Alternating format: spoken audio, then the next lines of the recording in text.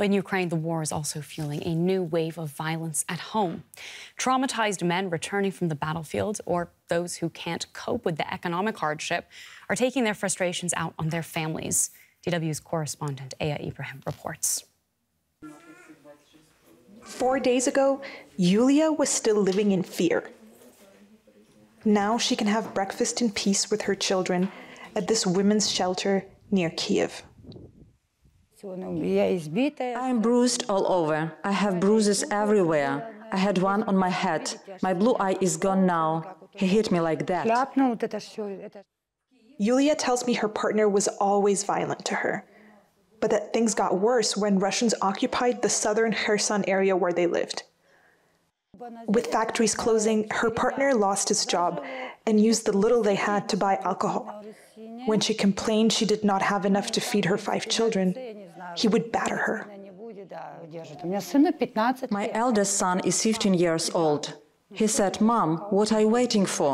Are you waiting for him to kill you or us?" I get a lot of support from my son. One time he was beating me in front of my son.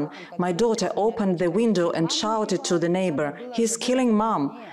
I probably should have considered whether it was worth living with him earlier. I just didn't know what I would do with my children. Registered cases of domestic violence initially fell at the beginning of the full-scale invasion as millions fled their homes or felt like it was just not the right time to report the abuse. But as people have been returning to their homes or finding new ones, cases have soared this year, according to police data. Irina Shurkhno heads a newly formed special unit at the General Prosecutor's Office. It's dedicated to investigating cases of domestic violence. She's convinced the spike in numbers of domestic cases is connected to the war. The return of prisoners of war from captivity, civilians from captivity, changes communication in the family. Also the difficult financial situation of forced migrants, unemployment. All these are factors that lead to an increase in cases of domestic violence. At the shelter, Yulia is clear that the war made her partner more violent than before. If Russia had not invaded, none of this would have happened. We would be able to support ourselves. Everything would be fine, with work and everything. For the women trying to help Yulia get back on her feet, the war makes no difference. Their focus is on her, not him. The challenge is that these women need to be taught to love themselves. They need to learn to love themselves as they are, to accept themselves as they are. Many women do not love themselves, and because of this, they often stay in such relationships. Yulia is working towards finding a job. She says she's determined she'll never again depend on an abuser to feed her children. Let's speak to Jessica Pojanrell from the Kvinna till Kvinna Foundation, a women's rights organization called Women to Women in Swedish. She's co-authored a report on gender-based violence in conflict-affected countries, including Ukraine. We really appreciate you taking the time to speak with us on this important issue. Can you tell us what your report found about how the war in Ukraine has affected violence against women? Yes, absolutely. We at the Kvinna till Kvinna Foundation, we support several local women's rights organizations and women's shelters that we've been talking to also when writing this report. And they've all actually seen an increase in domestic violence in this last year. And it's very clear to us that this is connected to the war. And it's not only an increase in violence, but also a brutalization of the violence. So help us better understand what kinds of pressures are at play within a family or a partnership that lead to violence against women at home. Well, I would say that when people are stuck in a conflict situation, they're living under constant fear, which obviously affects their mental health and well-being.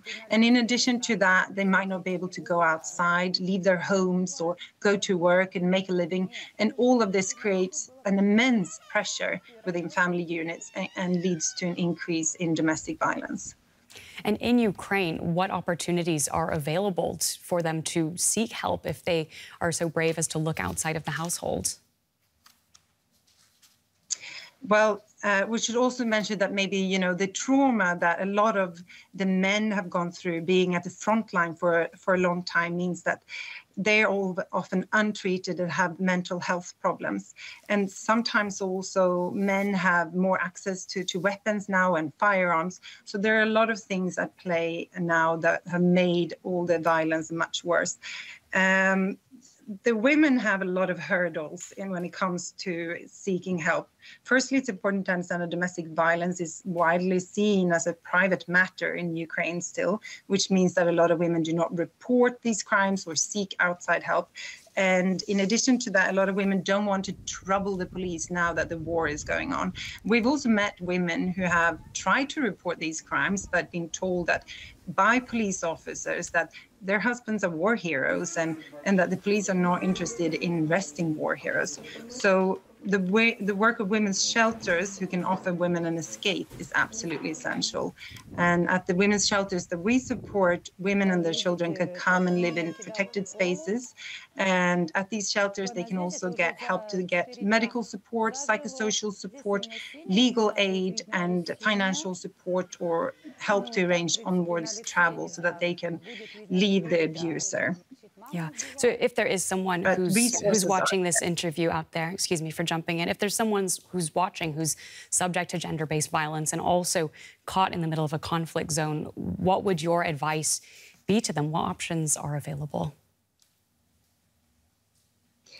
You should absolutely seek help. There are hotlines and there are women's shelters available. So don't hesitate to seek help. Never minimize what you are experiencing. These are serious crimes, and a lot of time they also lead to actually women dying. So never minimize what you're going through, and there is help out there. But the resources for this are often scarce in conflict-affected countries. And in Ukraine, we've seen that at the same time as the increase in domestic violence that has gone up, there's also been a decrease in funding. So it will be important also to have more funding for these services. Okay. Well, thank you very much for joining us on DW News with that clear call.